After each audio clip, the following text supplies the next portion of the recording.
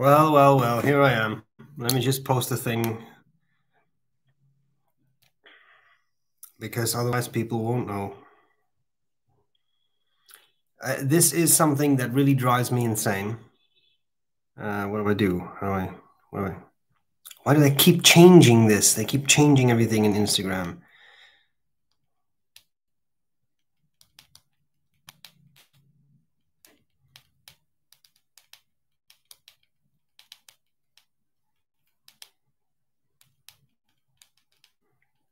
Okay. There we are. Hello. This is so, I find this so frustrating because I planned that stream and then I set the camera up correctly, but then when I come back to it to actually make it live, like make it public, I mean, then it forgets my camera setting. And once you're live, you can't switch your camera setting in YouTube. I really should do what Ivan said. I should start to use another software. Anyway, it's not a big deal. It's just annoying because now I have people in another stream. Anyway, how's y'all?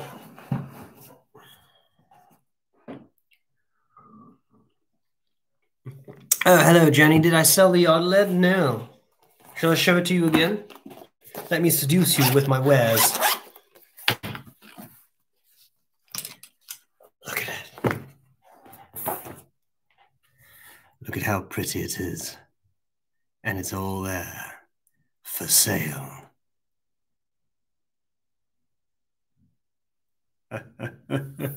Good.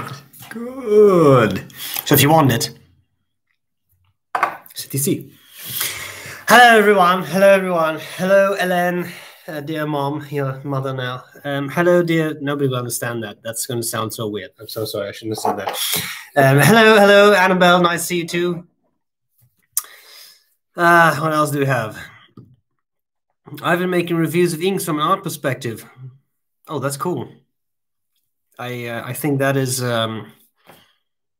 something that not necessarily a lot of people do. So that's awesome. Yes. Oh no, I'm always this. It doesn't matter how many vegetables I eat. I'm always this pale, and this is not even that bad. This is even worse. Yeah, it's just my complexion. I will say that last night I was home very late because I met some friends in a what do you call that? A COVID-proof, I suppose, COVID-proof scenario, and that was a lot of fun. But then I got back, and it was rather late, and now I'm here to entertain you all. So I'm definitely self-administering some caffeine here.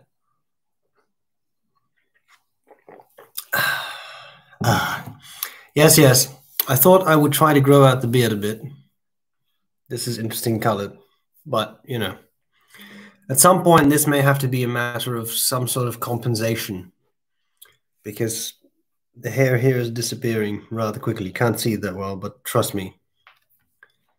So yeah, it's going to be SBREBROWN with beard only. It'll happen. Trust me. Yes, Jenny, and it could be your home. So sorry. You know. What else do we have? Any thoughts on Leonardo Cuspide? Nope, because I haven't seen it yet. I mean, I've seen pictures, but I haven't actually held it, so I don't know. I think it looks cool, but I haven't actually held one or been in the same room as one even. Put this down a little bit. So yes. It's how it is. What's your most expensive feeling demonstrator? I like the idea of demonstrators, but they often come off cheap.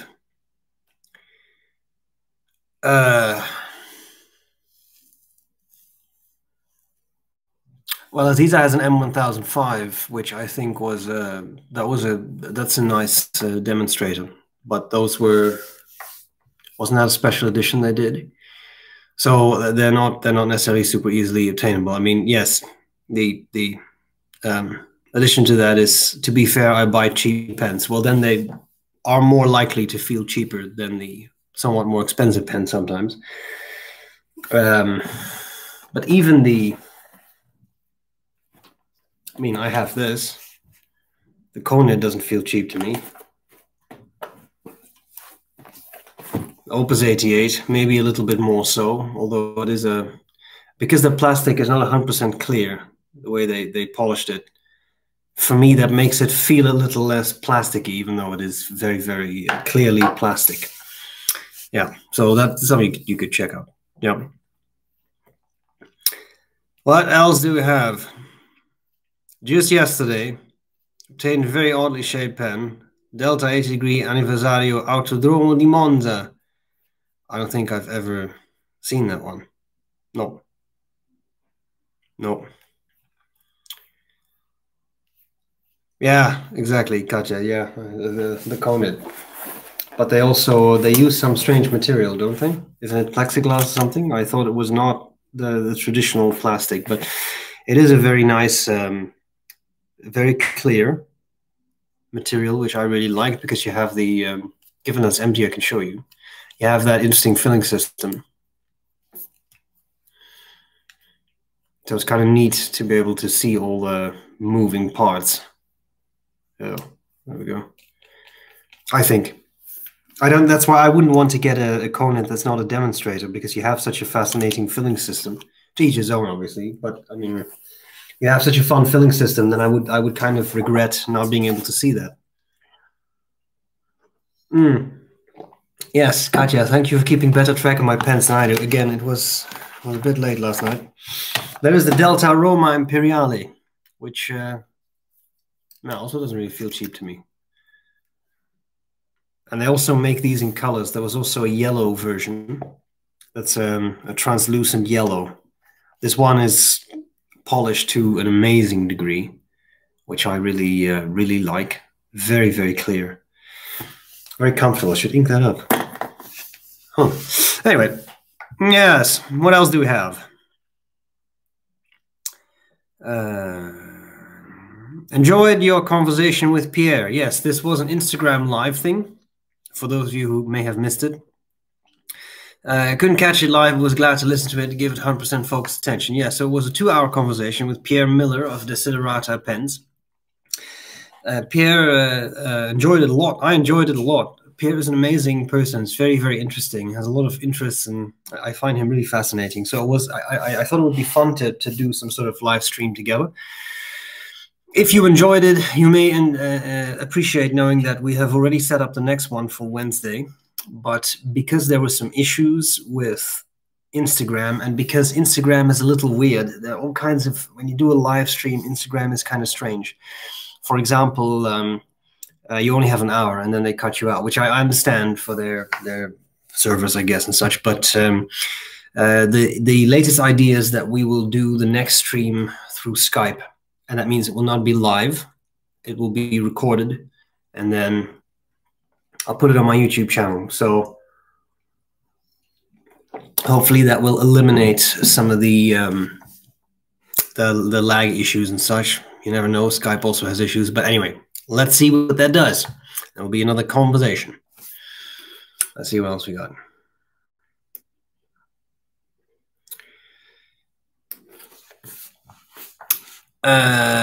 It would be interesting to see a clear pen with a frosted design. Yes, well, I mean, it's a bit frosted, I guess, because it's not 100% clear. How much of a problem is demonstrators discoloring with ink? I don't know. That depends on you. I mean, whether you consider it a problem or not. There are certain inks that will definitely discolor a demonstrator without a doubt, and there are a lot of inks that do not. Depending on the specific demonstrator, the material, the ink, etc., there may or may not be discoloration. Whether that discoloration is an issue or not, that of course that depends on you. But I have found that if you use inks of good quality that are not known to stain, some inks are asking for trouble in a demonstrator.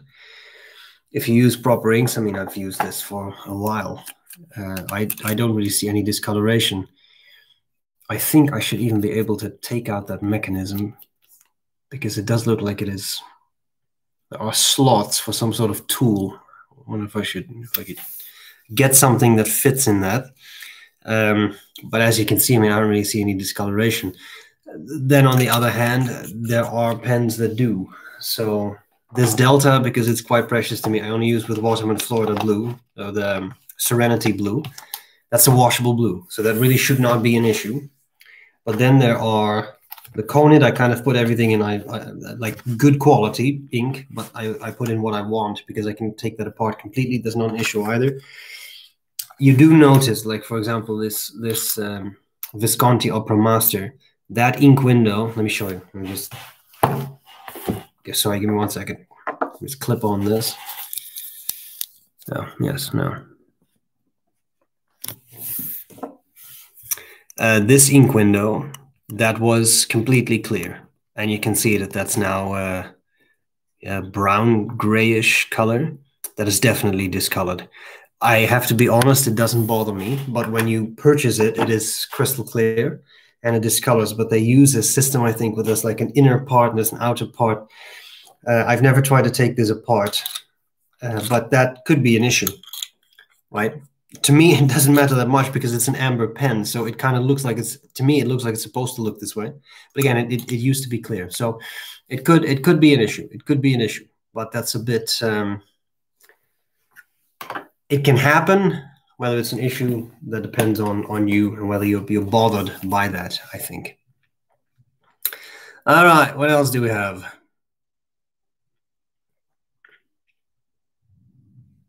Thank you, Stargazer. I appreciate it. Thank you from South Florida. Why not? Thank you to South Florida from Alberta. Which pen would you recommend as a daily pocket pen? The Pilot Custom 74 or the Platinum 3776? As a pocket pen, neither of those, because they're not pocket pens. The 3776 is a bit smaller, but it's not a pocket pen. The Custom 74 is bigger. I wouldn't necessarily carry that in a pocket. So as a pocket pen, neither of those. Do you have an opinion of a Pelikan 800 with italic nib? Yes, I do. I had one at some point. I'm pretty sure. No, it was a 400. I want to say, it all blurs together now. I think at some point I did have an M800 with an italic nib. And I found the factory italic nibs from Pelikan to be very nice because they're quite broad and they really have very nice line variation. And it was a very nice writer. So I would definitely recommend those. Speaking of the M1000 demonstrator, do you still own any Pelikans? No, I have no more Pelikans in my personal lineup of pens. It's not that there's anything wrong with them, but I didn't use them enough with respect to some of the other pens I own to keep them. So no Pelikans, no Mont Blancs. I just don't have need for them. Have you been in touch with Grand Mia pens lately? Lately not, I think. But every interaction with Steph is always a pleasant interaction and always a lot of fun. I should reach out to him and see how he's doing. Hello. Hello from Las Vegas. Hello. Thank you for being a long-time follower. I appreciate it. Any recommendations where we can get the spare parts of vintage wall pens? Usually when I look for parts, and I don't know about wall pens because I don't own any wall pens, but if I look for parts, I go to penboard.de, which is operated by Tom Westerich and some other people who are quite well known in the world of vintage pens. And I don't know about wall parts, but they do have pen parts. Another source is sometimes It's Dale Beebe, and he has a lot of stuff. It's pentooling.com, but I think he mainly focuses on that, like the actual tools to disassemble pens that he recreates, which is, I think, super cool. From the original models that Parker used in their factory and that kind of stuff. I think it's really neat. But he also sometimes has some spare parts. Beyond that, you have to look around. eBay sometimes has parts. Pen shows can be very useful, but of course, then you have to have a pen show in your area. And right now, I don't know if anyone has a pen show in the area. There may never be pen shows again in the world. We don't know, right? So that would be interesting. But yeah. Hello from the UK. Hello back. Costliest pen that you ever own? Yes, I have owned costly pens. Hello, Sima. Nice to see you. Well, nice to not see you, but you know what I mean. Nice to have you here. Louisiana, we have once again viewers from all over the world. That's kind of neat. Oh yes, Katja, that's a very good suggestion. Yes, if you like frosted demonstrators, check out the Franklin Christoph malls, because they do have some demonstrators that have that nice frosted, and their frosting looks very good. I agree. Yes. Any suggestions for a solid gold pen? No, I don't own any, and I wouldn't know. No. I use Bay State Blue and a TWSBI Eco dedicated for that purpose. Yes, that would be an ink that I would dedicate a pen to. Yes, that's a very intense blue, but you know, yes. What else do we have? What is your experience with Stipula fountain pens? Mostly good. I can talk a little bit about the different models I have had or have had access to.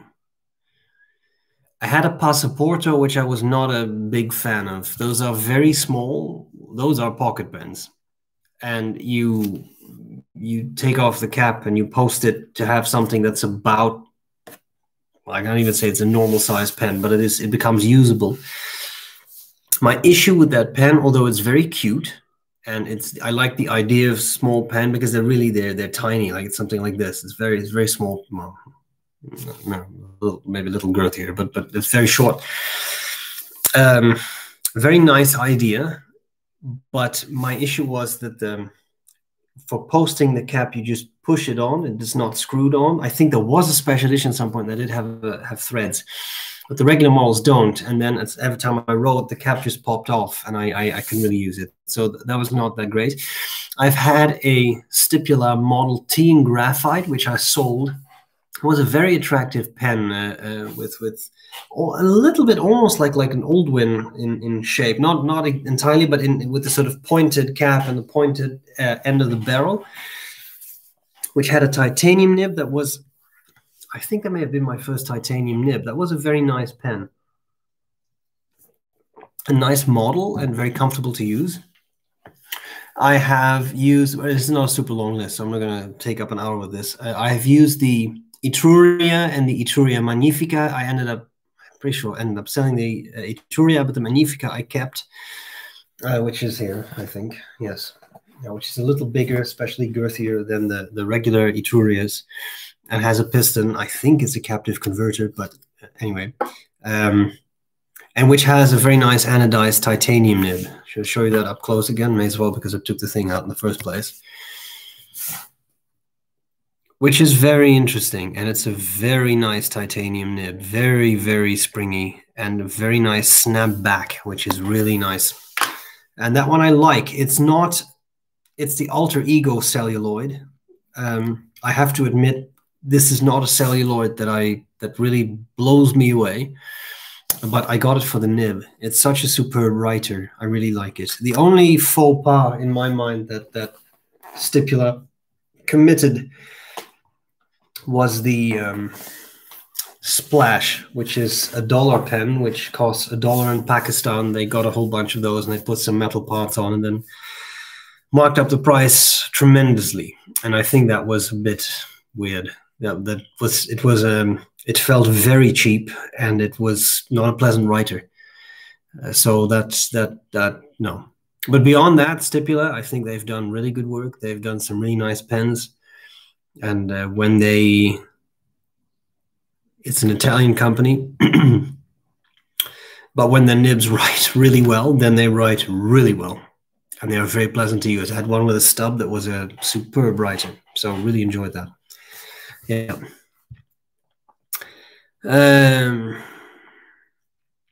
I have a question for the psychologist. Have you come across the Enneagram, and if so, how do you think it compares with, for example, Myers-Briggs?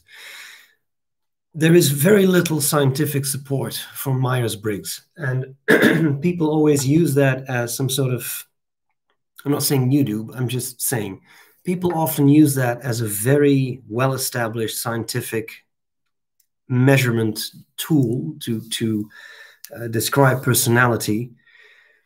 The reality is it has about as much predictive qualities as a fortune cookie. So it is not a very scientific instrument, and that comes as a shock to some people. Myers-Briggs was developed, is interesting. There are all kinds of nitty-gritty methodological details as to why it is not a very good scientific instrument. A fun one is that most of the research about that instrument is published in a magazine owned by people who are in favor of the Myers-Briggs personality indicator. So that creates a bit of bias.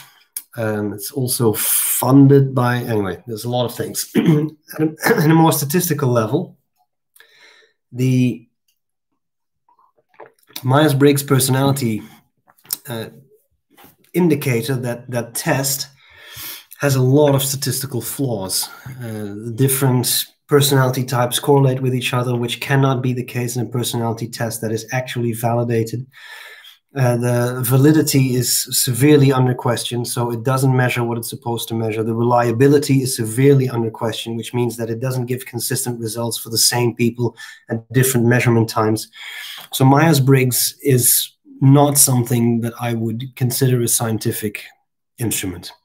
Having said that, if you use Myers-Briggs as an indicator of your personality, and you use that to learn about yourself,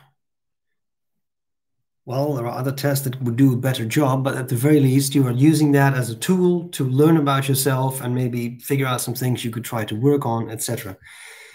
And then you're not using it as a scientist would, right? And that's an important distinction. If you were to use this in scientific research, that is a different application than if you were to use this as a private person, is doing that to get an impression. But it is not better than, say, a personality test in Cosmo. The Enneagram is a very similar type of thing. So also not, I would say, founded in really solid research. And as a result, something of, at best, dubious quality. And I would consider both to be pseudoscience at best. This is a very harsh answer, and I'm not trying to sound mean, but it is my duty. It was affirmed to me when I got my PhD. It is my duty to never forget the obligations a PhD gives you, and that means that sometimes you have to look at whether something is proper science or not. And in the case of these things, it is not proper science, which doesn't mean, again, that they have no value, but depends a bit on how you use them. It was a very long answer. I apologize for the wordiness, but there we have it. All right. Any reason why we cannot see a Graf and Faber-Castell pen of the year in your personal collection? It's a great writer. They come up with great designs. Yes, but they don't really appeal to me. And that is just a personal thing. That's nothing because there's anything, that's not because there's anything wrong with them. It's just a matter that it's almost invariably not a design. It's not a design that really appeals to me. The nibs are fantastic. The Faber-Castell nibs are great. The Graf and Faber-Castell nibs are great. There's no issues there. It's just a matter of I don't really like their designs. But there's nothing wrong with it, obviously. So it's not like I've had a falling out with Graf and Faber-Castell. There's nothing, absolutely nothing in those ways. I've just not found them. Also, a lot of the Graf and Faber-Castell pens are incredibly thin, and that just doesn't appeal to me. And the pen of the year is great, but that's Ka-ching. Right? What else do we have? Katja says that the ink window of her Homo sapiens crystal is also stained. Yeah, exactly. And she says, it's not a problem for me because I only use teal turquoise inks in it. Yeah, and once there's ink in it, you don't really see it. It's when it's empty. So I agree. I have the same feeling. Plus, my opinion has always been pens are there to be used, and they will develop some marks of use. They may develop a little scuff or a little scratch or a thing or whatever.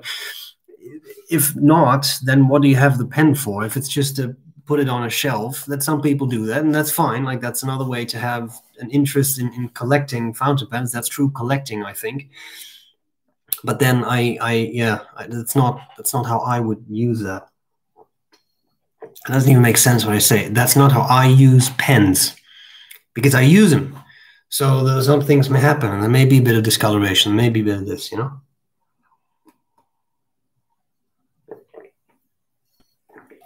If you would receive €1,000, but you have to buy one pen with it.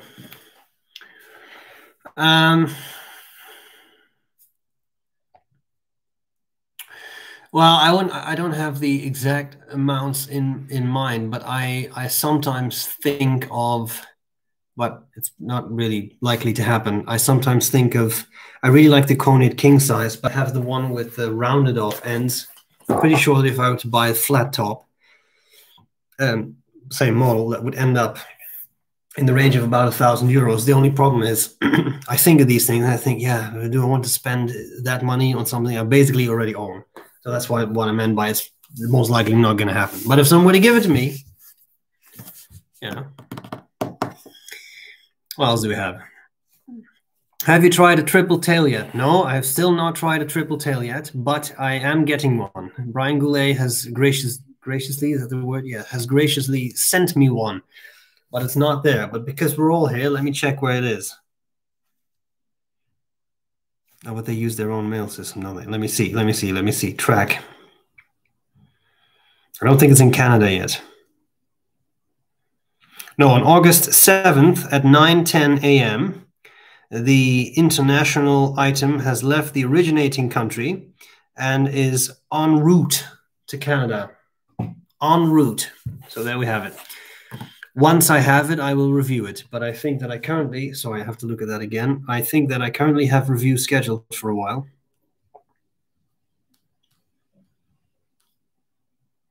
The earliest that will be reviewed is November 16th, because until that point I'm booked. But it will be reviewed, and I'll get two, which I really like, because then I can try two. Because typically you only have one of a pen, and you don't know if there are idiosyncrasies of one pen. So I can treat them both the same way, ink them up with the same ink, and then see how they both perform. And one will be given away. Did I mention that? No, one will be given away. That was the idea. Yeah. What would the Mandalorian's preferred pen be? Well, I don't know what the Mandalorian's preferred pen would be, but I would really like to see a Mandalorian pen. I think if, say, Cross, which is doing things anyway with Star Wars, if they were to launch a Mandalorian pen, which I wouldn't be surprised if they do, because that's kind of hot right now, and that's something they could cash in on, that'd be pretty interesting. They would have to have the old armor and the new armor. Imagine a pen with interchangeable bits of armor on it. That would be really, really, really gaudy and strange. But yeah. What else do we have? I carry a Lamy Safari in my pocket. No problems there. Well, that's good. Well, in that case, you can get a 3776 or a Pilot 72, and either should work well in your pocket as well. Just got a confirmation email from Vanessa. My prescription of liquid Arco on its way. Oh, nice. Excellent. I hope you enjoy it. What delicious things did you have today for lunch? Well, honestly, I didn't have lunch yet. It's only 10:26 a.m. here, but usually after these hangouts, I quickly go and scarper. I don't know what yet. I have to think about that. Yeah. Oh, that's a good point. You know, what you should really get if you want a pocket pen is this pen, which happens to be for sale. How could I miss it? Yes, Jenny, you're right. Yeah. Now, I mean, I guess theoretically any pen can be used as a pocket pen, but I mean, when I hear pocket pen, then I think of a pen that is marketed as a pocket pen, right? Which is a specific type of pen. And that's it, really. Like, I mean, you could use everything. You could use an Amiki Emperor as a pocket pen if you really want to. You just need big pockets, but theoretically you could. See what I did there? But yeah, no, yeah. I don't know what makes the pocket pens or what makes the pens. I don't know what would be required for something to be carried in a pocket if it is not designed for that, and what features you'd be looking for. If the choice is between a 72 and a 3776, then I guess the 3776 because it's smaller. So if it has to be carried in a pocket, then yes. Nib-wise, one is going to be a very stiff nib. That's the 3776. The other one is somewhat springy nib. But if you're looking for the soft nibs anyway, I really don't think there's going to be much of a difference between the two in quality or performance. So in that regard, I suppose both pens work fine as options to carry in any way you like. How do oblique nibs affect writing? Well, quite a lot, because oblique nibs are really meant to be used in a very specific way. Right? People, when people rotate their pens a bit, I don't have an oblique nib here, but it doesn't matter. Some people, when they write, they kind of rotate their nib into the paper a bit. And if you do that, then an oblique nib will help, because then it's a better alignment with the paper. But then you are using that in a very specific way. If you do not use that and you want to use an oblique nib, then you have to do that to make the oblique nib right. It won't write like a regular round nib will, because you have to have that angling, yes. Otherwise it won't work. So that will affect your writing. It will affect the way you hold the pen and the way you make the turn, how you hold it. What else do we have?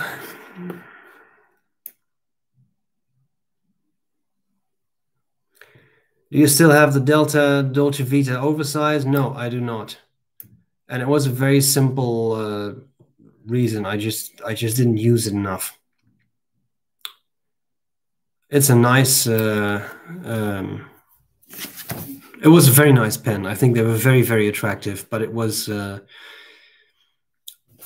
What I would like in that pen is if it was a little bit longer, because it's very girthy, but it's quite stocky.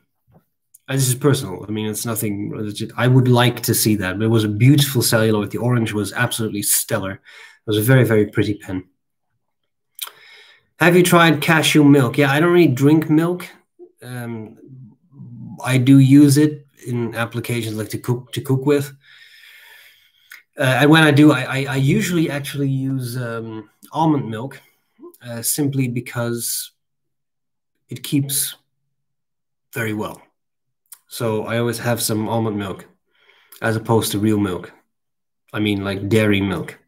So that's pretty much it. Cashew, I've probably used at some point. I've tried soy milk as well, but I'm not someone who drinks milk straight up. So if you use it in some sort of preparation where you cook, you have to be a little careful with the flavor, but often I find it works. So when I make pancakes, for example, I always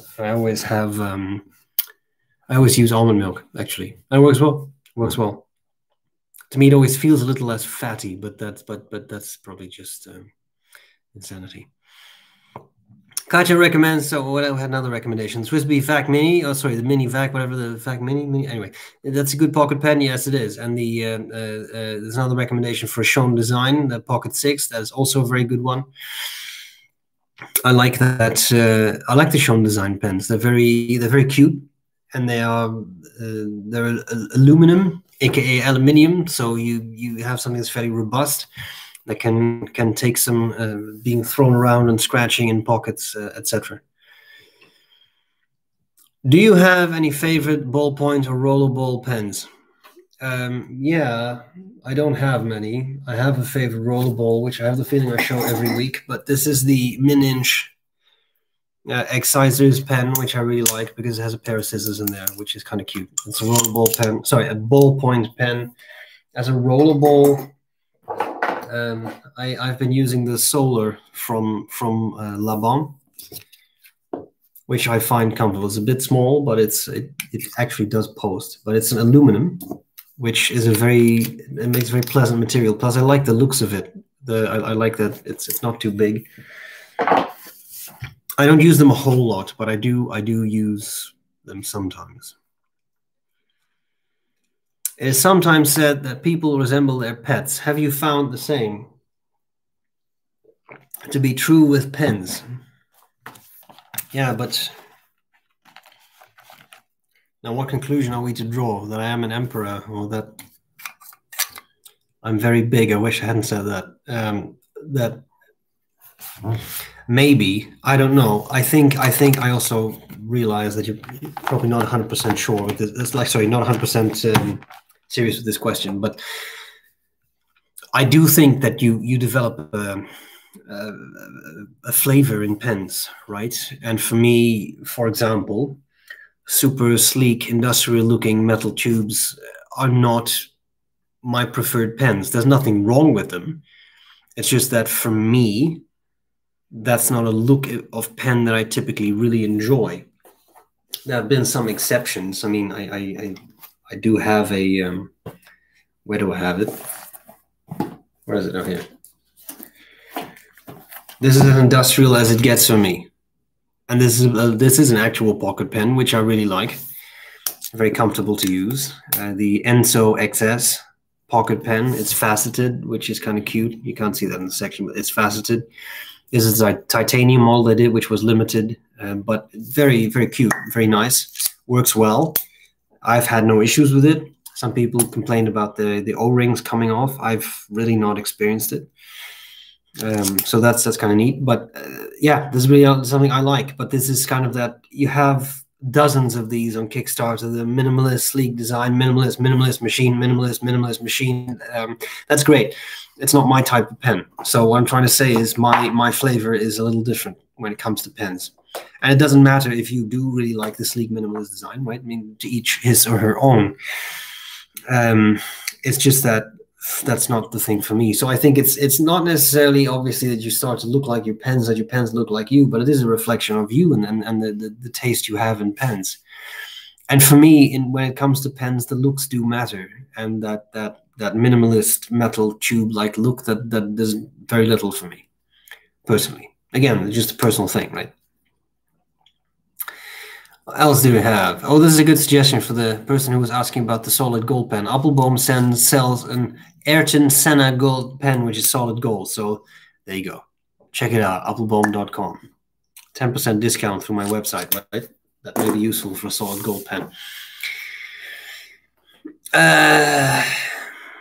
Hello, Jelly Weasel. What else do we have? You know, you can fit a normal size pen in a pocket, right? This is a very big issue, isn't it? Yes, I understand that. But when you use the term pocket pen, a pocket pen refers to a specific type of pen. So a pocket pen is a pen that is designed to be carried in a pocket. Theoretically, I could take this bottle and stuff it in my pocket, but that doesn't make it a pocket bottle, right? That was all I was trying to say. A pocket pen is something like this. This is a pocket pen. It's marketed as a pocket pen to be carried in a pocket. A Kaweco Sport, you could say, is a pocket pen. And the Miki Emperor is not a pocket pen. It's not marketed as such, even though I could carry it in a pocket. That's the only point I was trying to make. I wasn't trying to be offensive. I was trying to clarify the terminology that we use. End of story. Okay, why are pen reviewers so shy about revealing prices? It suggests they are embarrassed to have paid a lot. Well, it's not. It depends. Like in when I started off reviewing, there was an issue, and I remember that I wouldn't always mention the prices of pens. At that point, that was a bit of the reason for me was that I didn't really initially I wasn't really sent any pens to review. I really purchased the pens that I reviewed, and I don't know if it was embarrassment, but even now I still sometimes feel that when I purchase something for myself, which admittedly doesn't happen very often anymore, because I kind of have what I like, right? But I don't always feel the need to share the price of something that I myself have purchased. I realize that if you are looking at a review, if you're watching a review, that you will want to know what that pen cost. Sometimes there are specific reasons for me not to mention a price. The simplest reason is that sometimes this is attributable to all kinds of potential factors. But it does happen to me occasionally that I buy a pen and that a vendor gives me a discount, and sometimes a considerable discount. It also happens that a vendor sometimes says, I will give you this discount, but please don't mention it online. And in that case, I have a reason to not mention that. It's also a bit of a matter is sometimes it's really not someone's business what I paid for a pen, right? Sometimes the feeling arises that I should share every aspect of my life because I have a YouTube channel, but that's not really how this works. I'm not saying that you're saying this. I'm just trying to provide some context to the story here. So I can imagine that if, for example, you were to buy a new car, you do not go to all your friends and say, I paid this amount for this car, right? So when I review a pen, if that pen is sent to me by a company, then I always mention the price, especially in the, I don't know, but I've been doing this for a long time. In the earliest reviews, indeed, I did not. Now I do, because I understand people want to have that information. When it comes to something that I have purchased, I don't always mention the price. Bear in mind, all these prices can be found online, right? So with minimal effort and work, you can actually find the prices. It's just that I don't always feel the need, especially if something is a personal pen, which is also the reason I don't answer questions like, what's the most you've ever spent on a pen? Because quite frankly, it's none of anyone's business, really, right? It's not. It's really not. So those questions always go unanswered, and I get them every week here. But that is why.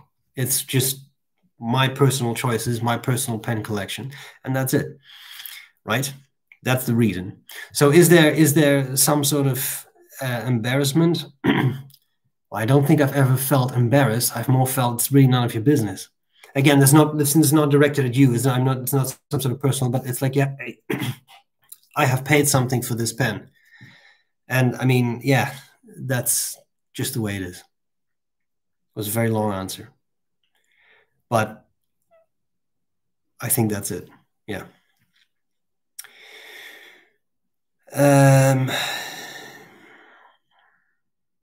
What else do we have?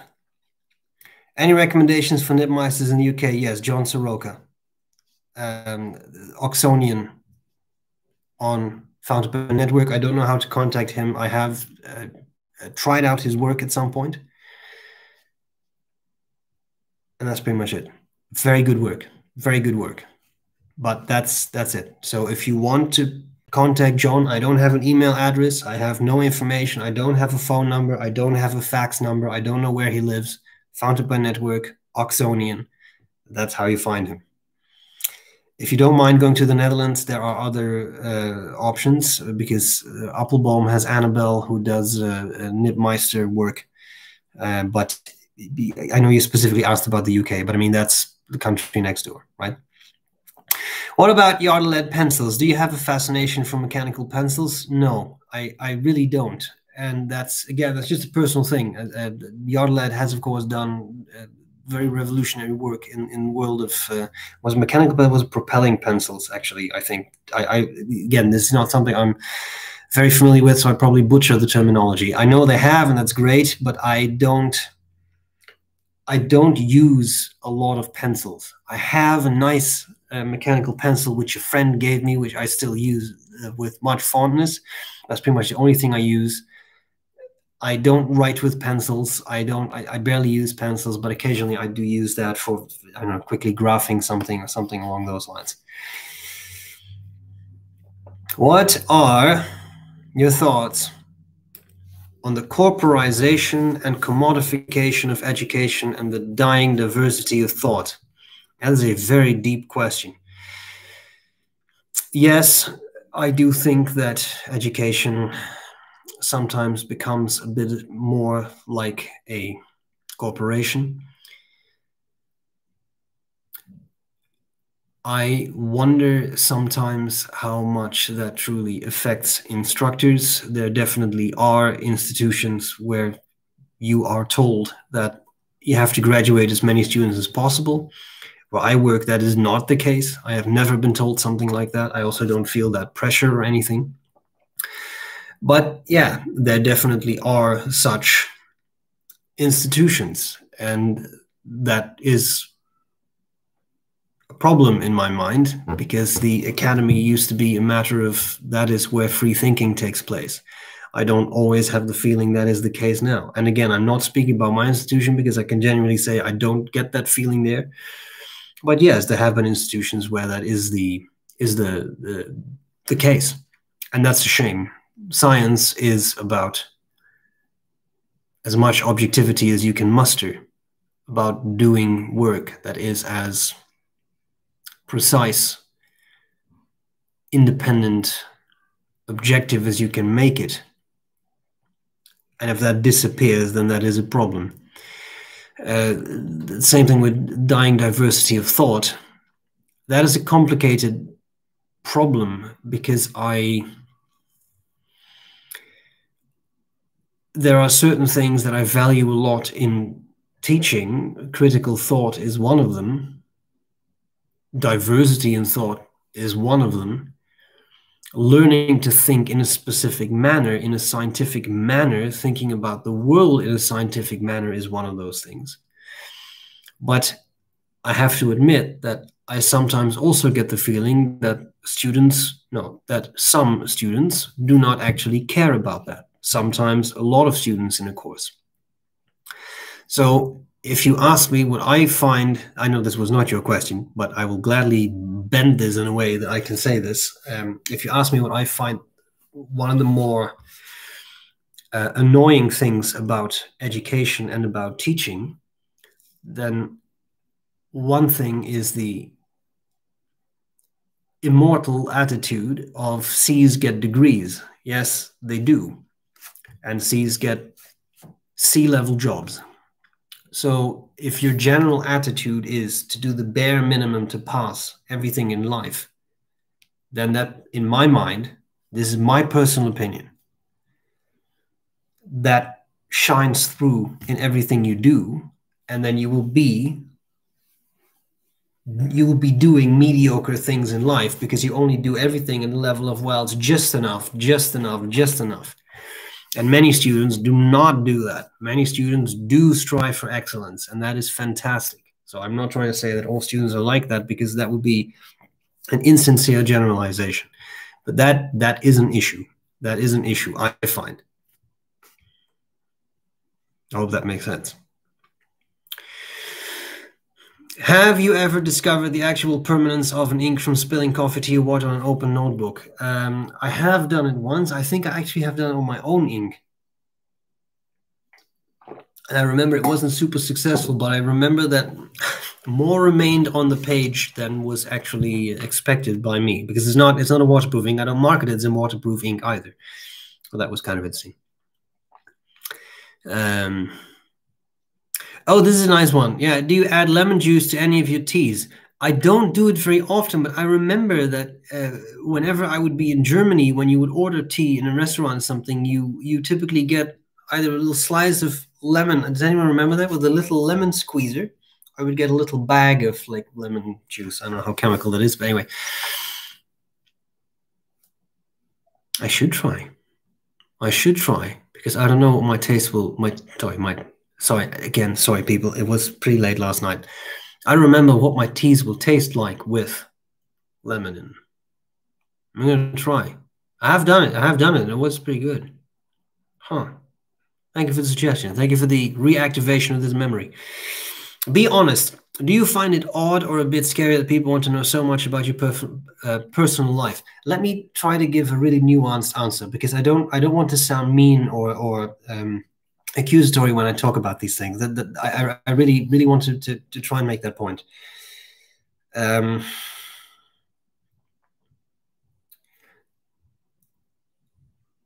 I think what sometimes bothers me is the idea that some people, not all, some people seem to have that because I have a YouTube channel, they have a right to know everything about my life. I probably said this before. But one example was at some point, and I know this was well-intentioned, but at some point when Aziza and I got together, I was contacted by someone who said, "Are Aziza and you together? If so, you have to announce that because we have a right to know." No, you don't. You do not have a right to know all sorts of intimate details about my personal life, right? So again, this is not meant as a sort of accusatory statement, but try to picture what it is like, right? Do you go to the neighbors across the street that you don't know, but that you see every day when they leave for work, to share all the details of your life?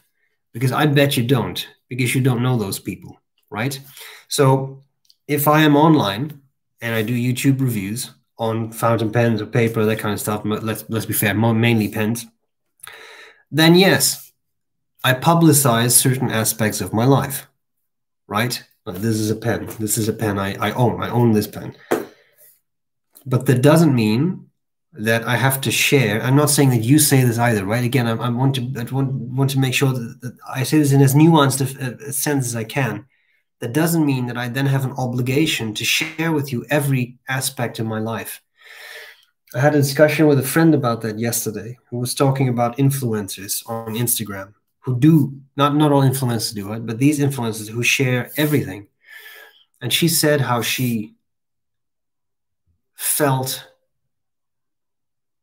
how peculiar that can be because she follows them. They live in her city. She knows the names of their children. And she sees them walking through the city sometimes. And she wants to go up to them because she feels that she knows them. But she also realized that in reality, they don't know her at all, right? So that it would actually be maybe weird for her to go up to them and talk to them. Now, I sometimes get approached by people. If you recognize me, you can always come up to me, right? I'm not trying to say that you shouldn't. Of course you can. And it's always a pleasure to talk to people. But you do have to understand that perspective, right? And it's not just the sharing of details. It's also the matter of that you have watched a lot of my YouTube videos, maybe all my YouTube videos, and there are a lot of YouTube videos. That doesn't mean that we intimately know each other, right? Yes, I give some glimpses in my life. I have no trouble talking about my job, but it's public anyway. Google it and you will find that my course outlines on the Red Deer College website. So yeah, it's public. This is public knowledge. I have no trouble sharing that. But there are certain things in your life. Everybody has this. What the hell? Door closed. It startled me. It's just wind though. Either that or it's a serial killer. So this is probability versus possibility again, right? I think it is possible it was a serial killer shutting my door, slamming it shut, but it's probably just the wind.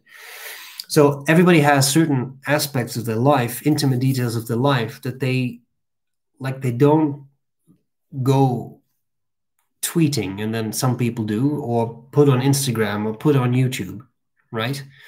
So striking that balance is difficult sometimes, but it's also a specific decision that Aziza and I made when we got together. I'm almost done with this. I don't want to take up all time with this, but it's a good question. I think requires a well-argued answer. When Aziza and I got together, we had to make a decision because I use this with an astronomical amount of reservation.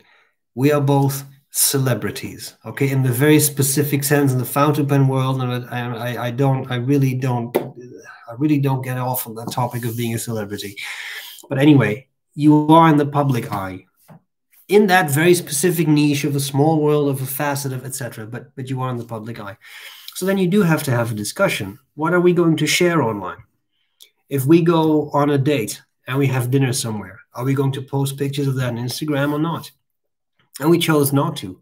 Not because people cannot know. You could happen to be sitting next to us in the restaurant.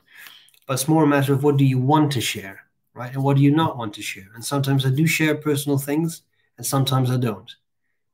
But I think that that's a good way to round this up. But that will be at my discretion, and not the discretion of the viewership that says, well, we have a right to know every intimate detail of your life. I'm not Kim Kardashian, and I never will be. And I don't want to be either. I don't want to be someone who, like, every single thing is publicly posted. I don't judge that. That's a decision that you make.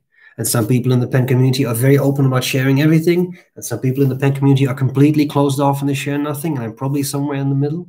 And that's kind of where I like to be. This was an incredibly long answer, and I do apologize, but I think it was a very good question.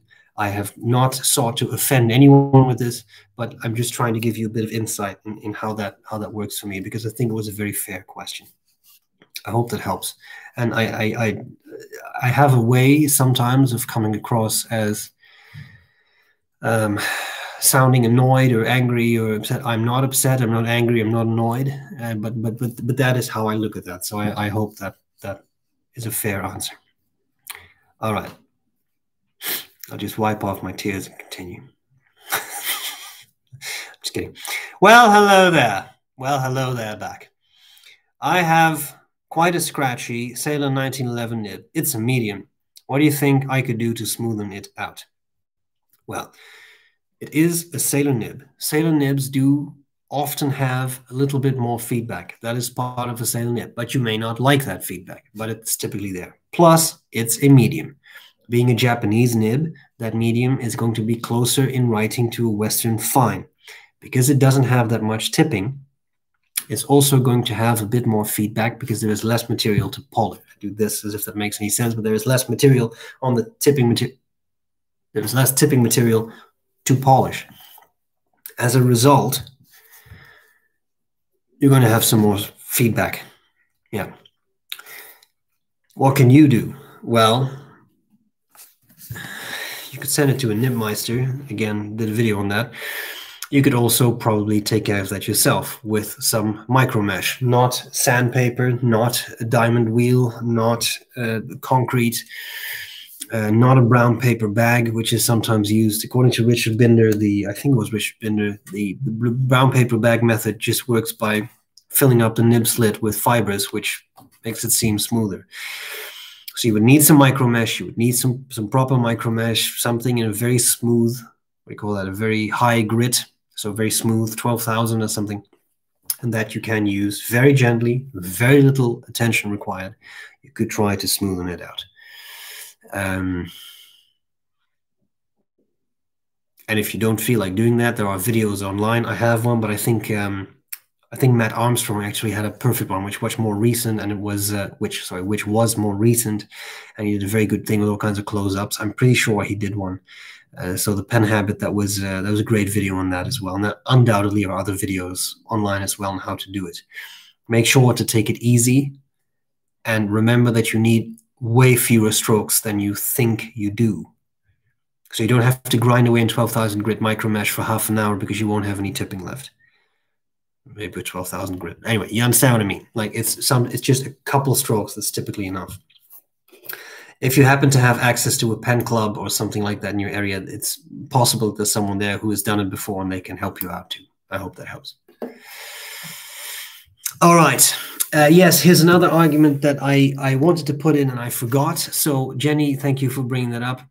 This goes back to the listing pen prices. Yes, that was another reasoning I had before as well. There are different pen prices in different regions. And if I say this pen is $1,200, then I will get a question along the lines of, but how much is it in euros? How much is it in yen? How much is it in rubles? How much is it? Yeah, there are converters, right? But that was my initial reasoning of, yeah, but in different parts of the world, different prices. I got so many questions about prices, which I think are fair, because if you review a product, people want to know what it costs. It's that simple, and it makes sense. So I have just opted to give a US dollar price, simply because there are a lot of online retailers in the US, so that should at least give you an idea. If you have a local retailer, it's going to be a different price. The Netherlands has a 21% VAT, so like a sales tax. It means pens typically tend to be more expensive in the Netherlands, but if you order them in the US, you have to pay import duties, etc. So that's not easier either. But at least, if I say this $200 pen at whatever, whoever sent it to me, Gold Spot, whatever, like what do you got, Pen Chalet, etc. Well, then you know that shop, it's that price. At least gives you an impression. So I think that is a completely valid. To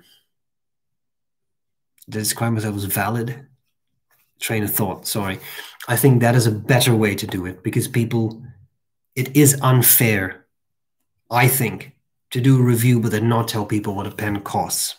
So again, the only exception is in specific cases, but now I have to make this more concrete because that's fair as well. This is a classic Pens LB6. I purchased it with my own hard-earned money. This was not sent to me. It was bought by me. I got a discount from Andy Lambrew. I will never tell anyone how much I paid. Why not? Out of respect for Andy, because he gave me a specific discount that he said was only for me.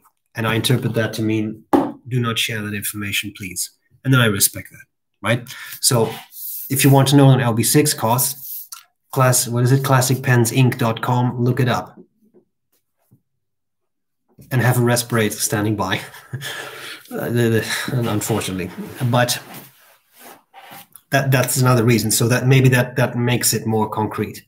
Again, I am very concerned that when I say these things, I sound angry or upset or annoyed. I'm not angry or upset or annoyed. I just try to explain the reasoning process behind that. All good. Let me know if I sounded angry, upset, or annoyed. Does springiness allow you to make different marks, or does it just make writing more pleasant? That's a very good question. And that is something that we should talk about a bit, because I think that sometimes people overlook the complexities of that matter. In a nutshell, some nibs are very stiff or rigid. I like to use the word rigid because I think that sounds a bit better. That means that when it doesn't matter how much pressure you exert, well, I shouldn't say that, but if you exert some pressure, nothing's going to happen. The tines are going to stay right where they are. They're not going to open up. Some nibs, you see that in a lot of steel nibs, like for example, Faber-Castell nibs. Steel nibs, fantastic nibs, super smooth, but rigid nails. Or a Safari, Lamy Safari nib, super rigid. The steel. Gold's a little different, but steel. On the other end of the spectrum, you have all the way to the end of the spectrum, you have something like a wet noodle, a vintage 14K flex nib that is so incredibly springy that with the lightest pressure, it opens up completely and it also snaps back. Then there are a lot of nibs somewhere in between.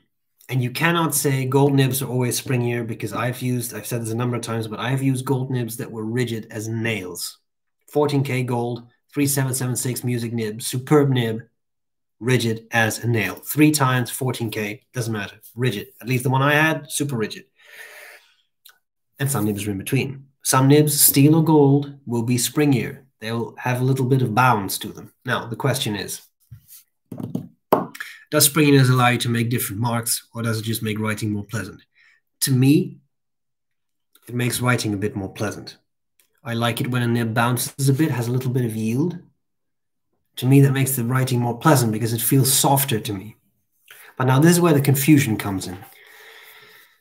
Sometimes I have found people think that when a nib is springy, that means they should also exert pressure as they write and treat it as a flex nib. But a flex nib is not the same as a springy nib. A flex nib is really designed to offer line variation. Think of the vintage 14K flex nibs. Think of modern nibs, like say the Noodler's nib, which has a very deep slit running down, like really long slit running along the nib that gives more ability for the tines to spread open. Think of something like the Jovo nibs with the sort of like little, what is the shape? This, I think, yeah. Sort of like a cutout on the side, which allows the tines to open up more because there's a cutout on the side. So those nibs are designed to offer line variation. But then there are nibs that are springy. A famous example, and I've had these kinds of messages a number of times, the Pelican M1000, not the M800. See, that's probably something that sounded angry. Okay, not the M800, but the M1000. Ha ha ha! The M1000, the smile, the laugh made it less angry sounding. So I'll have to do that every time now. The M1000 is a really nice nib because it is a bit springy, okay? But then people buy that pen. It's just softer, bouncier, very pleasant.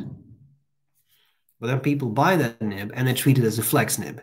And it's not a flex nib. It's just a nib that has a bit of springiness to it. And then they end up with a sprung nib like this with the tines point to different directions. And then the nib is ruined. Can a nibmeister fix it? They can bend it back, but it will always be a weak spot. So then I'm not saying that you do this, but then people confuse the term springiness and a flex nib, right? Like it doesn't mean that if something has a bit of yield to it, you should push it really hard, because that's not what a pen was made to do.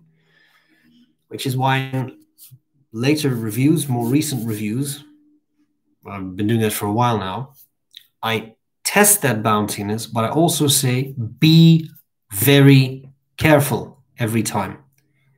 There was a whole thread about this on Fountain Pen Network, how I ruined millions of nibs all over the world by not being careful in how I put that. So I'm always happy to, point that out. But that's the matter. Be careful. A fountain pen is not meant to flex unless it is indicated that it is meant to be flexed. So people sometimes conflate those things, and they think that because something is bouncy, you can push it really hard and flex it. And in my case, I was not always the intellectually enlightened giant you see before you now. So I sprung my own M1000 nib. I didn't actually, it's not that I actually sprung the nib, but I lifted it off the feed because of too much pressure in writing. Oh, that's a consequence. This is how you learn. Could be fixed, not a big deal. Wasn't expensive either. I think someone I may have done it myself actually, took it out of that. They have this sort of metal ring. I took it out, reset that. Well, that's the problem. And that's what sometimes I want to, the reason I spend so much time on this answer is that I feel that people often misunderstand that and misinterpret the springiness to mean this is something that can be flexed to the max. Again, an M1000 nib is not a flex nib, and I get a lot of, this is what I meant earlier, not a lot. I have received over the years a number of messages from people who've literally said this. I got an M1000. I used it, but the tines are now splayed. How can this be? Well, because you exerted too much pressure. You treated it like a flex nib, and in reality, it's not. It's also not marketed as that, right? It doesn't say on the box, please exert as much pressure as you can on this nib. I'm exaggerating now. But like that's an issue. So, super long answer. The short answer was, yeah, to me, it just adds a little bit of, I find it pleasant when it bounces a little bit, but I don't write with a lot of pressure. I like that experience, but I don't create line variation as I write, unless I have a pen that can do that. The Stipula Etruria Magnifica, I mentioned before, has a titanium nib. I've pushed pretty hard. It keeps snapping back very nicely. I don't push it too hard, but that's nice. But that's a titanium nib, and that's different from gold nibs. That's a whole different story. Which is your favorite? Montblanc, Da Vinci, or Einstein? I have not used either. I thought the Einstein was very cool, but I do really like the Montblanc Da Vinci. I do not own it, nor do I have the need to own it, but I do like the looks of it. The Einstein is very cool too as well, though. Which pen have you sold that you really regret ever selling? Yeah, one really comes to mind. That was my Omas 360, the Magnum model. And that one I just regretted, I just missed. And I got another one. Aziza got me another one. She bought me another one as a gift, which was really sweet because she knew I missed it. What comforts me is that I sold that pen to Ivan, that you may know. formerly known as Crazy Ivan on social media, Pen social media, also a blogger, right? The founder of Pen Sith Lord. I really enjoy his nice affiliation with the Sith, but Ivan bought that pen and he loves it. I hope I now have not said something that was not. No, I'm pretty sure. Anyway, I don't think that was to be kept a secret. But he owns it, and it was a Grail pen for him, and he loves it, and he still posts pictures with it and how much he loves it, etc. So that's good. That means that I miss it less because I know that it went to someone who adores that pen. So that makes it a lot better. Really appreciate your thoughts about Myers-Briggs. Yeah. This is another example. I was not trying to be mean or anything, right? Now, I don't know if that was right. I don't know if that was clear, but I wasn't trying to be mean.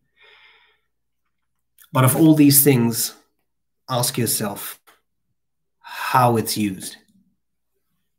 I think it is wrong to use that in a scientific way. But again, if you use that for personal growth and you are aware that maybe it's not a perfect measure if there's such a thing, but there are more validated personality measures, Neo-PIR, for example. It's a really weird name, but Neo-PIR, that's much better, but that's also not necessarily super easily available to the public because it is a scientific test. But that is validated and is reliable and is continuously supported by research and does correlate with all the right things. And the Myers-Briggs indicator does almost none of those things. But again, take it for what it is. If you are a lay person, and that's not meant in a derogatory fashion, but if you're using that measurement tool as a lay person, then you're not using it for scientific research. And that already makes things different. Then you are using it for personal growth to get insight in things. And then it becomes a somewhat different story, as long as you are aware of some of the limitations of that tool.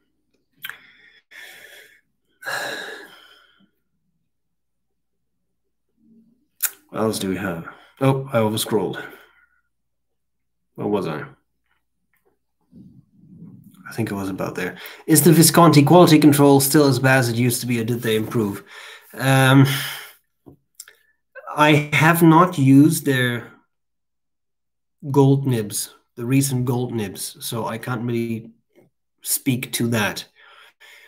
It's always difficult because there also are people who have no issues with the Visconti quality control, but that's the issue, right? It's a bit of a random draw. So there's that. As to their actual pens, yeah, I haven't used a new Visconti in a while. Do I have anything on the way? I don't know. I don't know. I have to check. This remains an interesting phenomenon. Have you used Ackermann number 3, Ackermann Blau? I'm thinking. I haven't. I don't think I've used number 3. No, I've used the Delft's Blau, which I like a lot. It's a little dry, but it's a very nice washable blue. Honestly, with the Ackermann inks, can I say that? Think. Yeah, I haven't really had any issues. Chinatown Red remains a really nice red. I've always really liked. I like their Mauritshuis Magenta, Trèves Turquoise. There are a lot of really neat options that I really, really enjoyed. Agree 100% the pen should be used. I hate the idea of Stradivarius violins kept locked up in a safe. Yes, yeah, same thing here. Like you have, especially with pens which are not, fortunately, often the price of a Stradivarius, but use it. It's a tool to be used. And if you can, of course, do your best to keep things pristine, but think about what it means. I mean, is this really something that you want to keep in a pristine condition for posterity, or do you just want to use it? For me, it's always been use it. And again, other people disagree. They keep the pens and the packaging on the shelf. Well, sure, but that's not the way I do it.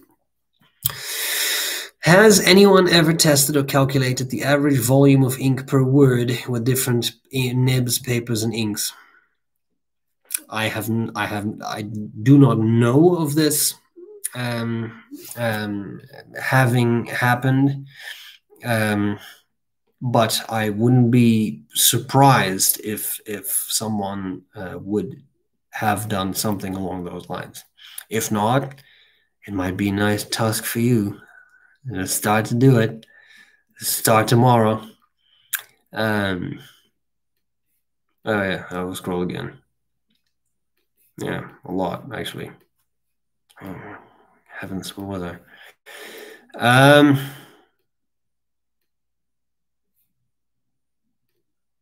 Oh, I really overscrolled.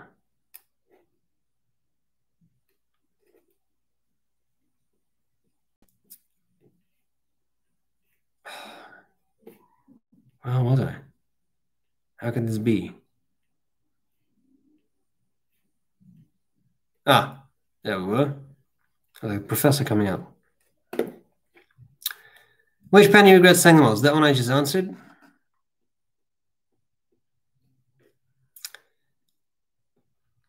What else do we have?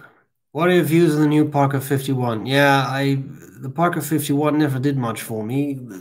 Again, with all respect for its very important role in pen history, but I'm not a fan of the model. So I will check it out, but I wouldn't assume in this case for me it would be a keeper. A4 size paper block with squared line and blank paper. Your favorite? The what do we have? Yeah, Oxford remains a notepad that I really like. I really like their paper. It's coated with something, but it's very nice paper to me. During this Corona time, what is the longest you waited for a shipment coming from Europe? I ordered a book in the UK at some point, which I think took 2.5 months. That was a new record. I'm still awaiting something from the UK with bated breath, but it's not there yet. We shall see. How is your college going to handle opening the new semester? Everything will be online, which comes with its own set of challenges, but I do think that that was the wisest decision this time.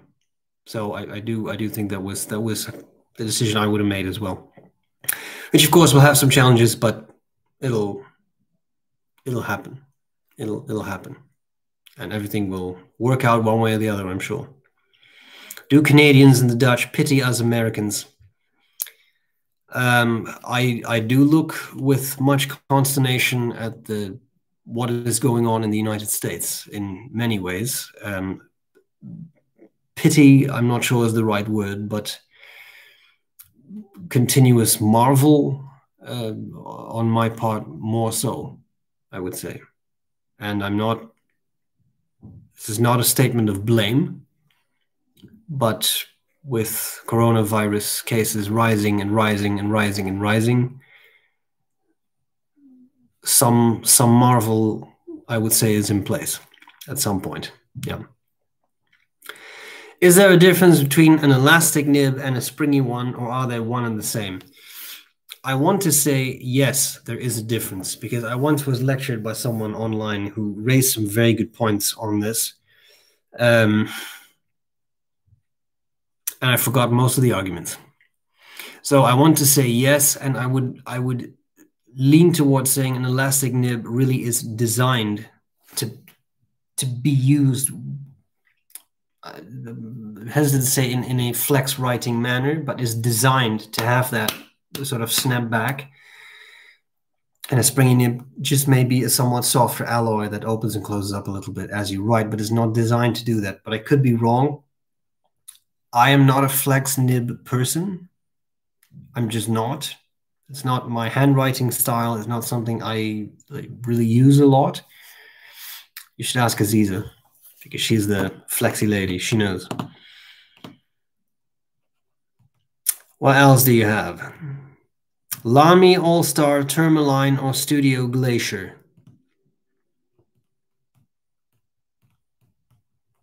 I have to look them up. I have to come back to this next time. I haven't seen them. I have this in mind. The Tourmaline, yes, but the Studio Glacier I haven't seen. Sorry. Does the single chamber power chamber in the Homo sapiens Bronze Age seal off like a VAC 700 or Pilot 823? In the double chamber power fillers, yes, it does. In the single chamber, I am not sure. I'm not sure. I'm thinking of the old, I had one strange sort of syringe-like power filler. I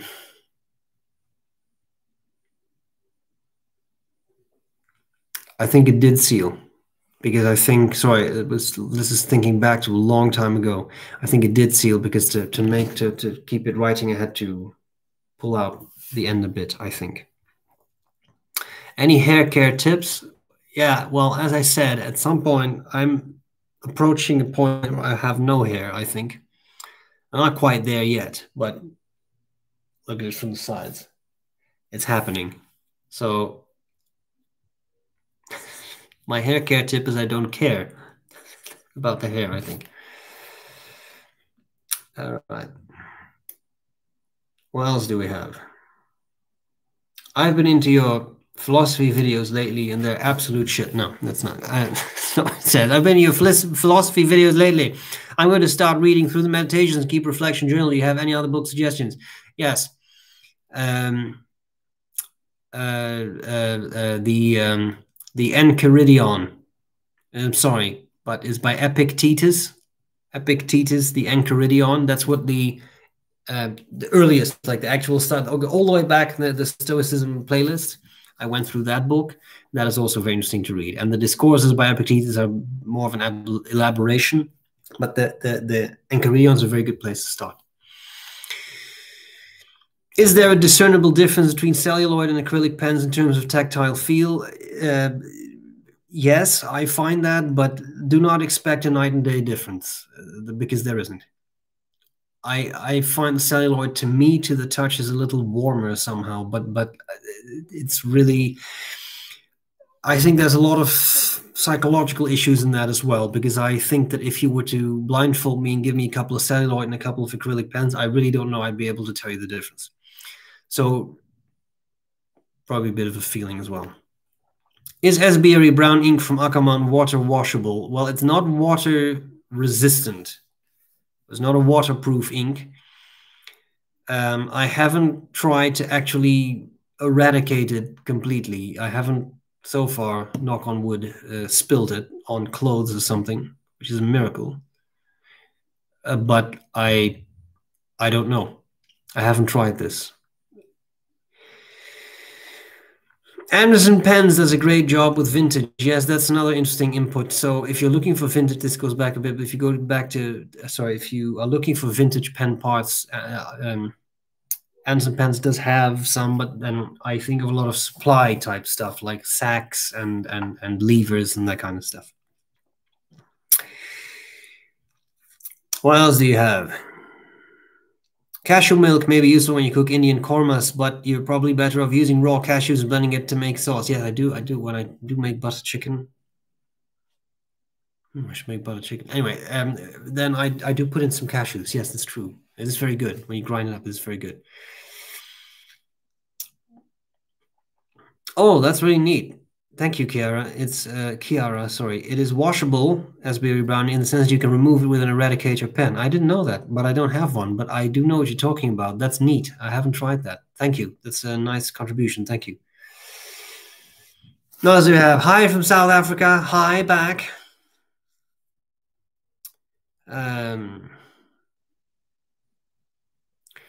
You are a college professor professionally, yes. May I ask what field you teach? Yes, of course.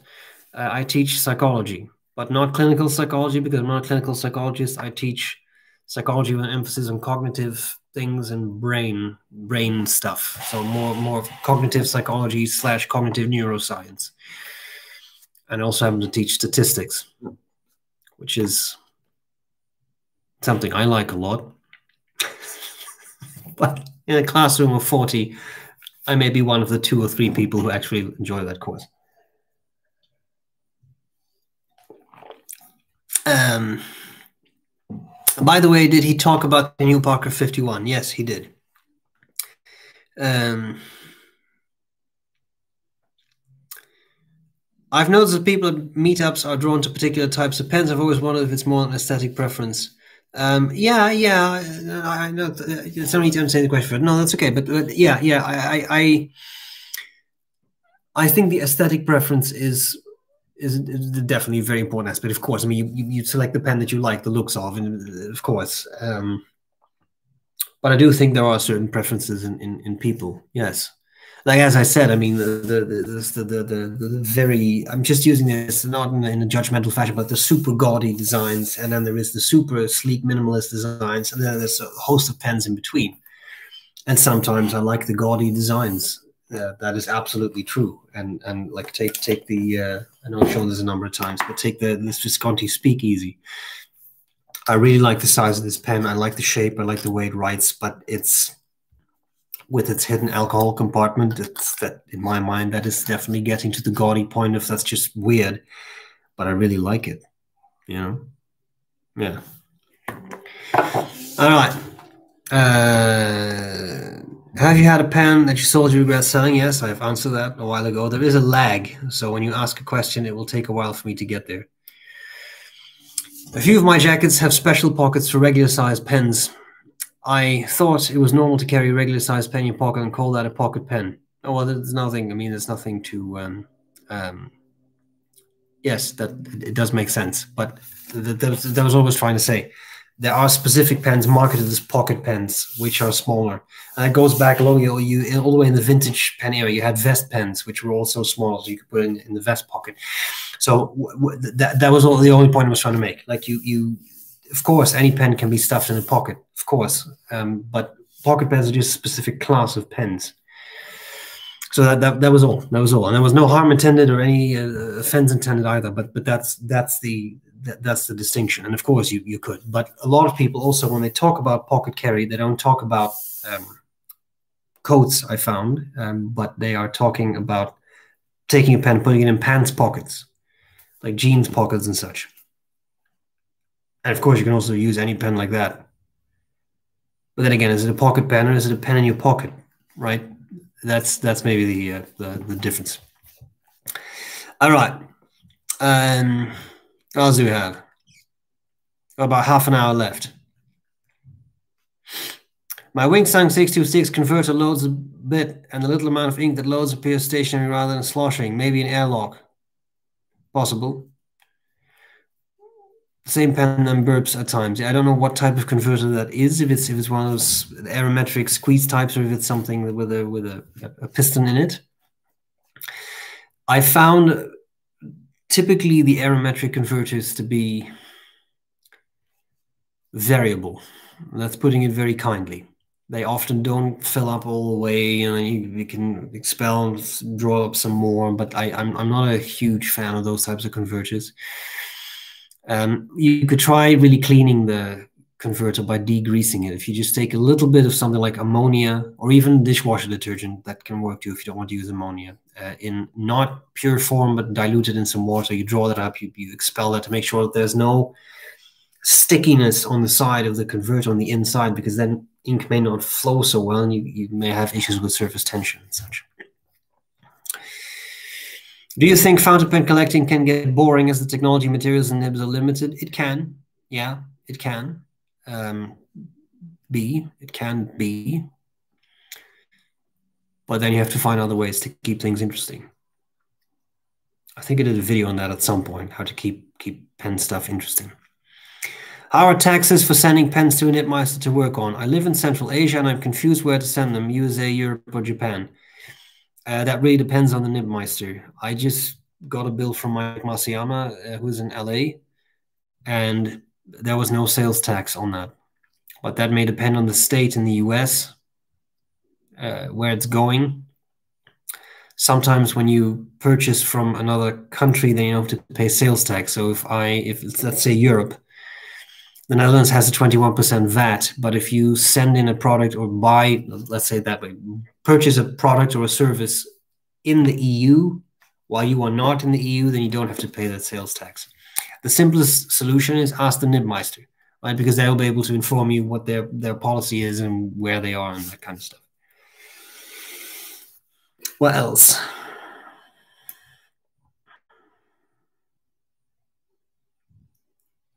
When you have to send a reviewed pen to another reviewer, who pays for shipping? Now, that's a good question. Usually, it doesn't happen very often, but it happens occasionally. Usually, it's the company. So the company sends a pen to reviewer X, and then reviewer X sends it to reviewer Y, and then reviewer X sends a bill to that original company that sent that pen out. Yeah. Could you please show your Arco Oldwin? Is that a pickup line? Show me your Arco Oldwin. No, I'm just kidding. Yes, I can. This is an Arco Oldwin. I haven't got the facets lined up perfectly now, but I don't really want to either, but they can be made to line up. I like the Arco Oldwin. It's a very, very comfortable pen. The design they made on these is superb, really, really comfortable to use. Any opinion on Russian tea? Do you know what variety it is? Someone once gave me a Russian tea. I was actually a student who was done with the course, gave me Russian tea. And it was a very interesting. It was a, we looked it up because he only knew the Russian name, but we looked it up and it was a type of thyme, as in Thyme, right? The type of thyme. It was actually very good. Yeah. And Mikado. Yeah, I can also show that.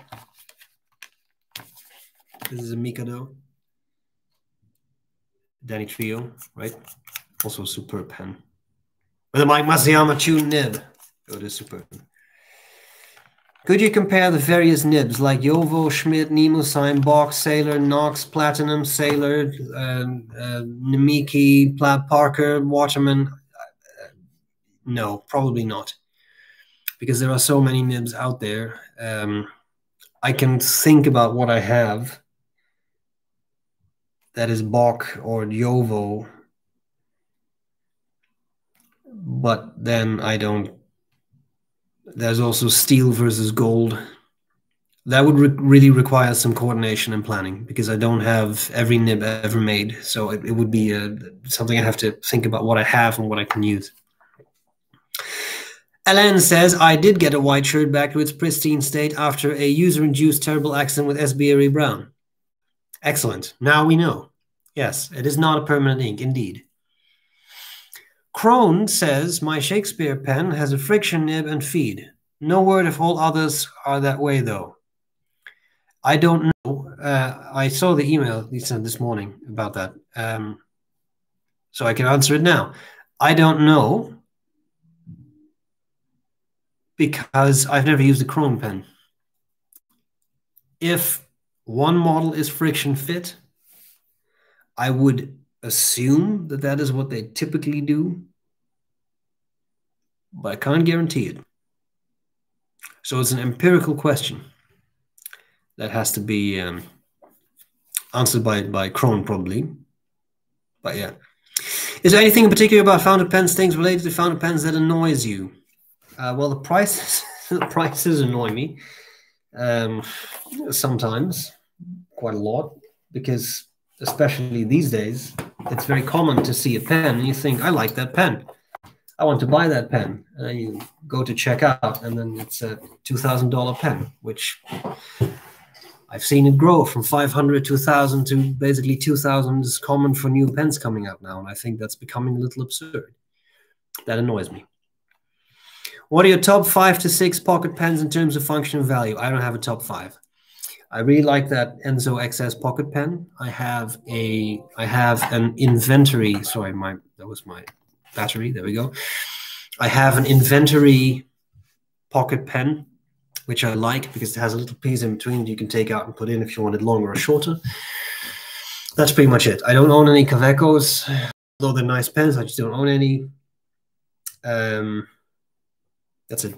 I don't use a lot of pocket pens, but that's that Enzo XS. I really like. I don't know. It's the facets. I just like it. It's just to me, it's a very pleasant pen to use.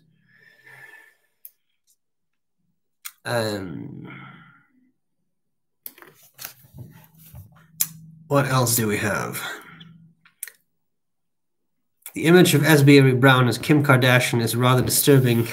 One now inflicted upon my memory. Yes, I do apologize. I was aware of that as I was going through it. Maybe next time when we're here, I shall do this in a leopard print bikini. Now,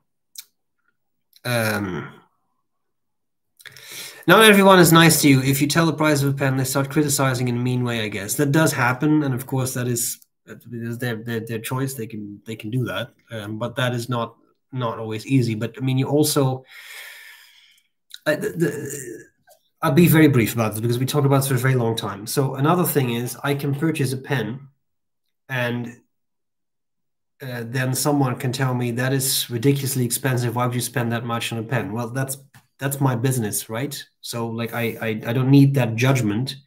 Like if you do not want to do that, then you're welcome not to do that. But I chose to do that, and for me at that point that was worth it. And we probably disagree on that, and that's okay. But yeah, like I know it's expensive. You know, like I was aware of that. That's another thing that does indeed sometimes happen. All right. Nice. I was just about to bust out my concrete slab to smooth my sailor nib. Nice. The new hit color pens from Caran d'Ache 849 fountain pens in cool yellow, red, green, black, purple, or white for 55 euros. The coolest fountain pens in 2020 on the fountain pen market, or too cheap for you? No, I don't care about cheap or expensive. There are some pens that are very affordable and that are great pens. There are many, actually, I think, that are great pens. But I'll have to check them out. Caran d'Ache is another brand that I'm not, like, I haven't really ever found to be my absolute favorite, simply because often they're on the very thin end of the spectrum. And for me, that's not very comfortable to use. That's not a fault of the pen. That's just, to me, that's not very comfortable to use. SBREBROWN looking like a wise philosopher. Yes. That's the beard, isn't it? Yeah. Okay, I too have a sailor broad in an imperial black, and it starts too wet and dries out on its own and becomes wet again. Anything I can do to fix it? Yeah, it sounds like a bit of ink starvation. First, try with another ink source. If you do that with a converter, just use a cartridge.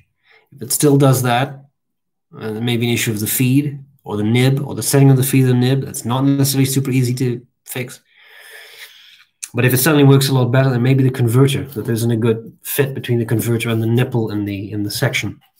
I've had that, like with the old Win, I couldn't use it with the converter that came with it, but I can use it with a cartridge. At some point, I'll probably get a converter for it, but right now it's fine because it just refilled a big Waterman cartridge, which holds more ink than a converter anyway. Can you please post a picture of your collection on Instagram? I guess. Yes. I guess I could do that.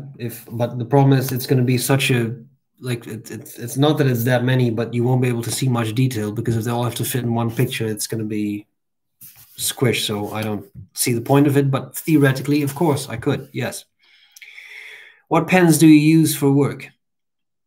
All, actually. Everything I own, I use for work at work. Yeah. I was thinking of purchasing a Pilot high-end, but is plastic. I like a lot Lamy 2000 instead. What nib should I order? I draw with them. I'm not someone who draws with pens, but then I would probably go for something in the finer end of the spectrum. But that would be my impression, and I could be utterly wrong because again, I don't really use them like that. Yes, you do sound annoyed and angry. I don't sound. Sorry, I'm so sorry. No, I do not sound annoyed. Yes, I know. Sometimes I do, and it's not meant in a bad way. But I sometimes think that is that's my nature. It doesn't mean I am angry. I've always had that. No, but it's weird because I was already, like, I was told that when I was 4 years old. Like, you always sound so serious and makes you sound angry. Yeah, where I am, I suppose. I'm aware of it. I'm trying to change it, but anyway. Springiness isn't flex. It refers to snapback. A springy nib closes instantly after flexing the tines. Excellent. Now we know. Hakase pen vids show pen pro determining one's approximate angle and pen holding style by writing interview. What if you can't get to Japan? I suppose someone could indeed, as you suggest, write a phone app for that. It is a matter, yeah. But the Hakase, I know they ask you about the angle, which is great that they tune the nib like that. But yeah, you do not sound angry or annoyed. Perfectly agree and respect your responses. Thank you. I appreciate it. All right. Spring isn't the same as flex. Yes, we got. I think you said that. Yes, a flex. Sorry, a flex neb. What? A flex neb. Sounds pretty cool. A flex nib can have spring, softness, and flex. Yeah, it's not a distinction I make, but I know it is there. But again, as I said, I'm not really a flex nib user, so I know there are very stringent peculiarities as to how everything should be labeled, and I don't, because I don't know. So I appreciate the input. Yes. There we go. What else do we have? What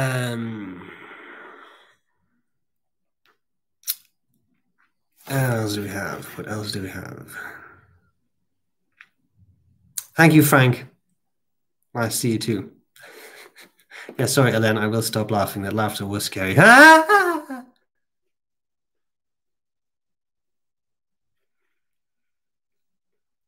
can be pretty creepy if I want to be. Okay. You managed to bend an almost extra flexible in a minute. Yes, I did. I forget what the context of this issue was, but yes, no, it happened. I came in from work, and Aziza said, you should try this, and it was sprung. Again, I'm not a flex and abuser. I'm not, but I don't see the need for it. The thing is, if you want to do calligraphy with flex nibs, you have to use a dip nib. They are designed to do that, and modern pens are not. How we've said this a lot of times now, modern flex nibs just are not the same as the vintage flex nibs. So that to me is the issue. The vintage versus modern versus dip nibs for true flex writing. If you do copper plate style, I think that's almost impossible to do with a fountain pen, also because of the angle that you require for that. All right. What else?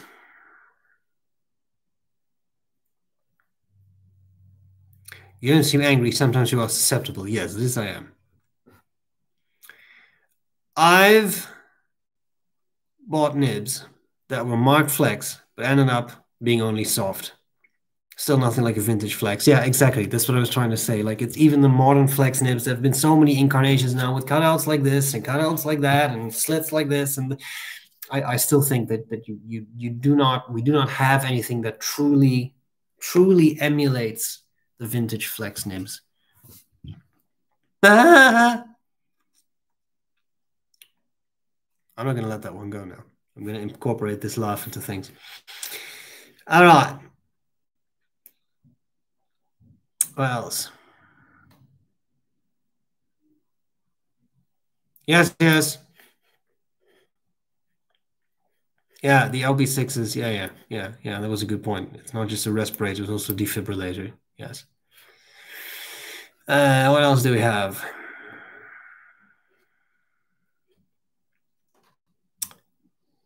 We have about 17 minutes. What was the noise? It's very windy out. I'm 10 inches. I'm windy too. When you laugh at your own jokes, that's a bad thing. Okay. What else do we have? Hello, Queen Cats. What do you think about the Moonman C1? I think I used one. I think it was good. Yeah, was a while ago. All right.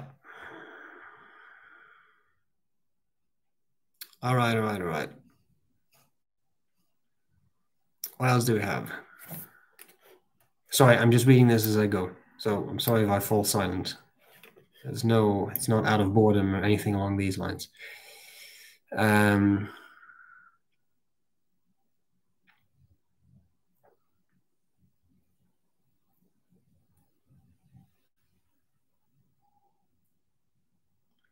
Have you used an Omniflex nib? Yes, I'm pretty sure, and I have used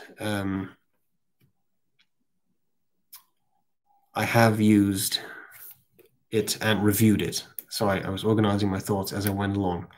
Also, thank you, Brandon, for this. You see, that sounded condescending. I know it did, but that's not what I meant. I meant sincerely. Yes, thank you, Brandon.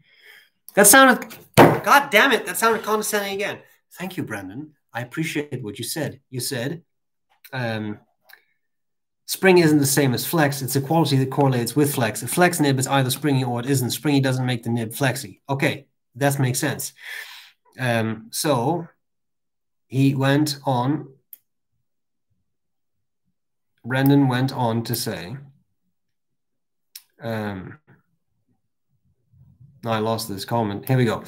A flex nib has multiple qualities. A flex nib can be springy, soft, and flexy. Flex means how far the tines spread apart. Softness is how much pressure it takes to flex.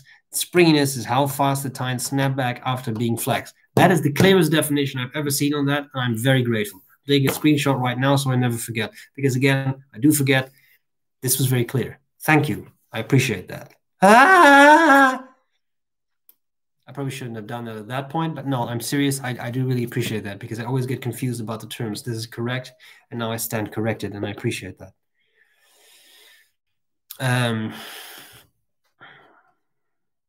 Have you ever come across a pen with a nib that was too big, such that it was uncomfortable to use? No, I don't think I have.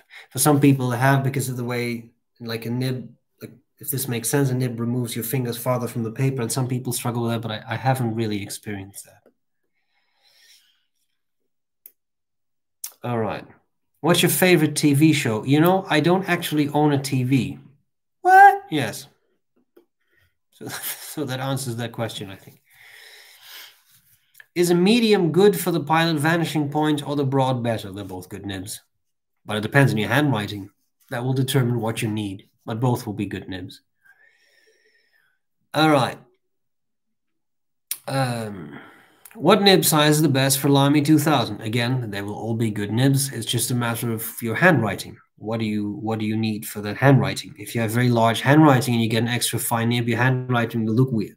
And if you have super, super tiny handwriting and you use a broad nib, then your handwriting will be illegible. So you just have to adjust it to the specific demands. All right, we continue. Have you ever had a modern celluloid pen that has shrunk or warped? Do you worry about them and do you do anything special to care for them? No, I try to store them in a way where there is a bit of air so they can outgas if necessary. I haven't experienced this, knock on wood, but no, I have not. Would you say micromesh is enough to smoothen your nib, or will I need mylar paper? I think if you use micromesh, it'll be fine, but do use the proper grit. Because, for example, 2000 grit micromesh is not going to smooth your nib, but it's going to grind away the tipping. So something like 12,000 grit would be a good place to start.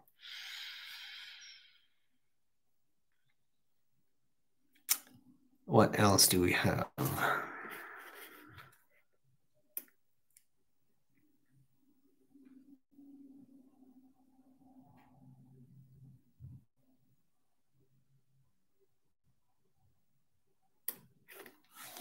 I've been having a rough time in the past weeks, and I always look forward to these. Thank you for doing these. I don't think you're the only one who is struggling maybe a bit more than usual now. And that is also a reason for me to want to do this. Because life is hard enough as it is on the best of days. And with everything going on in the world right now, some things have become a bit harder still. And that sucks. So if these videos add something and are something that can help you to get through the day a little bit, and give you something to look forward to, then I'm very happy, because that makes this very worthwhile. Not that it's not otherwise, but then I mean, I know it has special meaning. So I appreciate that. All right. Opus 88, what are your thoughts? Good brand. I like it. I like it. It's a nice brand. They make nice pens. I have yet to see an Opus 88. Not that I've used dozens, but I've used a number. I found all the nibs to write well. I love the one-way shutter valve filling system, so I really like it. I really like it. All right. 10 minutes. Yeah, Jenny, yeah, don't think I haven't thought about it. Could you put ink? See, that may have sounded condescending as well. So let me say it in a happy way. Yeah, I thought about that too. Could you put ink in the Speakeasy pen and then refill the pen with it? I thought about it. I've never tried it. The problem is I can't fit a good converter in it because it has a very small space behind the section because of the alcohol compartment. Theoretically, you could carry a little syringe with you and refill a cartridge, but then if it's like, did you know how fast you were going? Then I think you may have a thing or two to explain. You know? I don't really speed anyway, but you know what I'm talking about. Is 18K material better for flex nibs than 14K? No, I think actually nibmeisters always prefer 14K, and I think 14K is a bit better for flex, even though you may think 18K, more gold content, softer, etc. But I think for the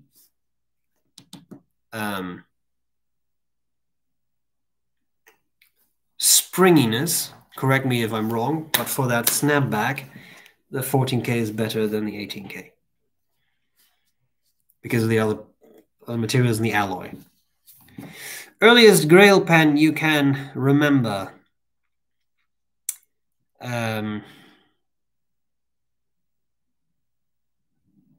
May have been the Omas 360 because I did really enjoy that. I remember really looking for that and finding it.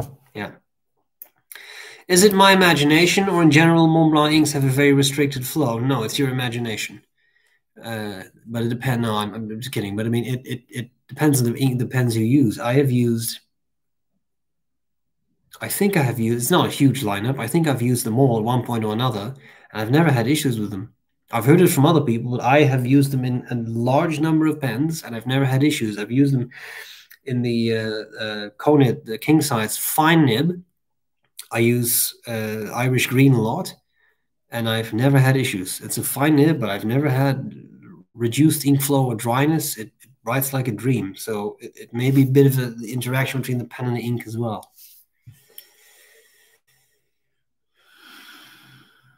I bought an Omas Paragon 2 years ago. It's in pristine condition. What would be a fair selling price?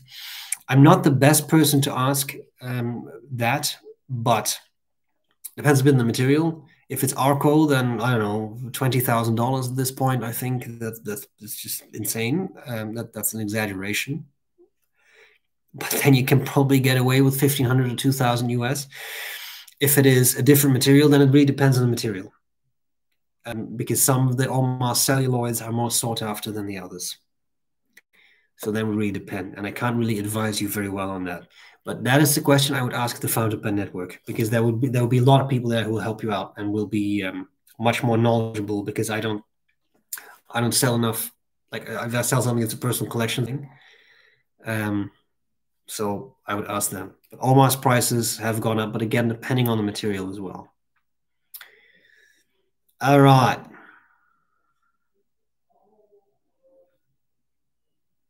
Yes. Yesterday I came across a poem from Robert Frost, The Road Not Taken. Yes. The road less traveled and all that stuff. I have not discussed that on my channel, I think, but that is interesting, and I will think about that.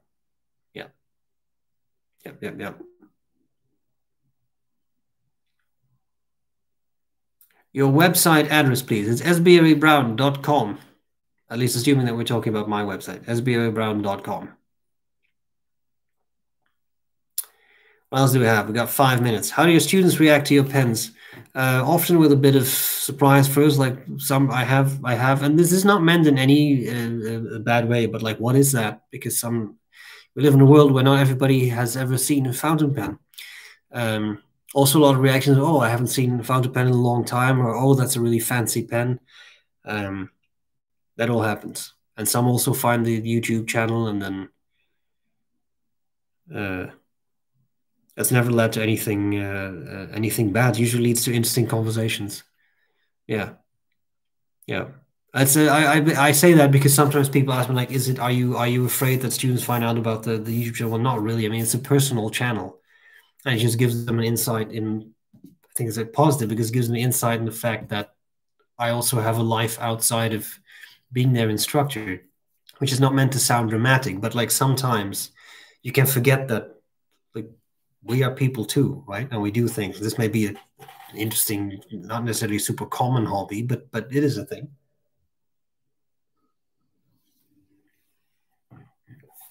All right. Well, there we go.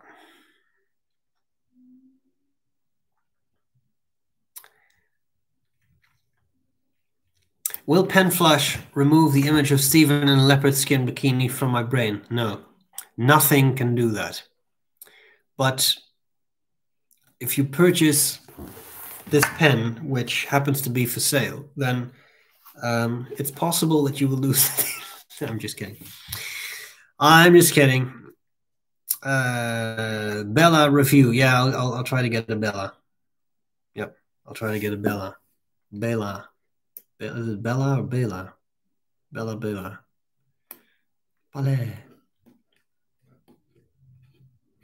Oh, that's an interesting viewpoint. I'm angry all the time, but I never sound angry. I sound calm and grounded. That's the other way around, I guess. Do many of your professor colleagues use fountain pens? Not a lot. There are a few, but not a whole lot. But there are a few. There are a few. Yeah. Yeah. All right.